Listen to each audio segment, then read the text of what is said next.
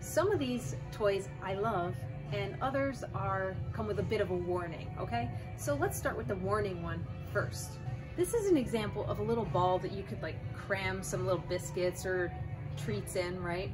But what do you think is wrong with this?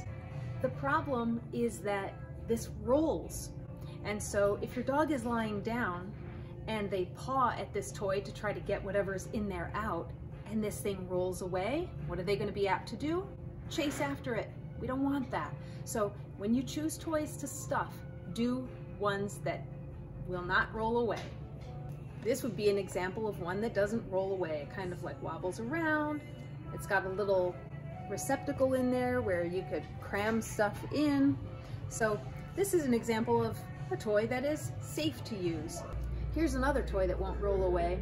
It's got little holes in it and you can unlink the segments and fill it up with stuff.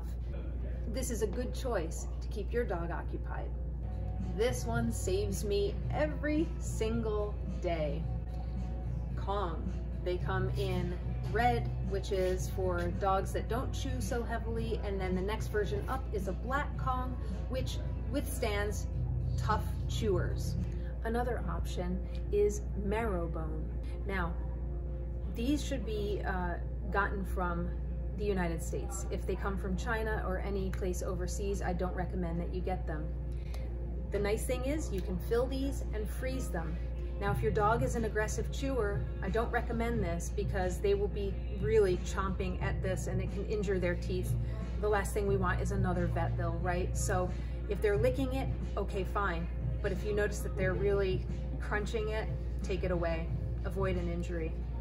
And now these are from Licky Mat. I love these things because you can spread them with pretty much anything. Peanut butter, plain yogurt, you can use chicken broth and then just freeze it flat. If you freeze it, they last a little bit longer. So they come in different sizes and with different patterns, obviously little dog, big dog. Here's a bowl-shaped one. So a bowl-shaped one is good because, you know, can sit there and again, it won't roll away. So this is a nice option too. This is kind of one of their newer designs.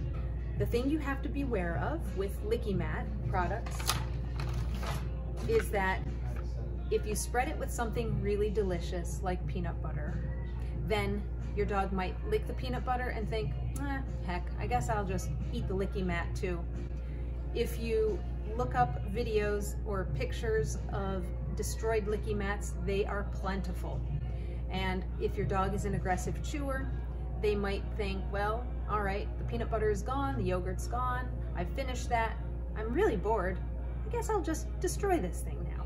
That's what my dog would do. So Licky Mats have to be a supervised toy. And the last thing I want to remind you guys of is if you're using something like peanut butter, you don't want to use peanut butter all the time for all the different treats because it is a high-fat food. And so when our dogs have too much fat, they can be prone to a condition called pancreatitis, and that is a very serious thing. So peanut butter, a little goes a long way, okay? Now, when you are giving peanut butter, I want to remind you again, no xylitol. You want one ingredient, peanuts, that's it. Another thing to consider with peanut butter or any other high-fat spreadable thing that you're going to use in these food treats is that the more fat, the more it wants to come out the other end as diarrhea. Our dogs are already struggling with their GI systems because of the antibiotics, and then you add in this really fatty, rich stuff that they're not used to eating, and then you got a mess on your hands, okay?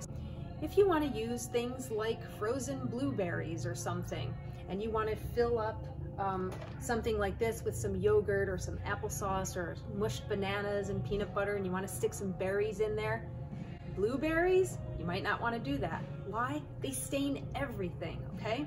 So this video hopefully gave you some ideas about safe treats that you can use to occupy your dog's mind while they're recovering. If you like this video, click the subscribe button, and I'd love to see you in the next video. Talk to you next time.